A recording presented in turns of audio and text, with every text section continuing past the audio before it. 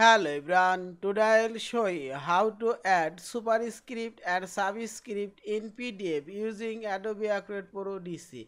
First open our PDF file. This is my PDF file I have already opened, and click this tools option. Here you will find this edit PDF option. Click here edit PDF.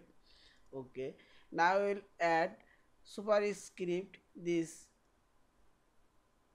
letter and type your Superscript and 2 and select and click the superscript icon. The superscript already applied, and here we will add subscript.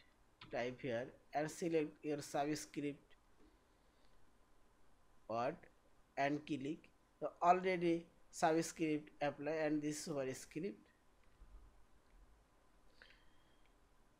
and finally click file option, save as your PDF file. Thank you for watching. Please subscribe, like, share and comments.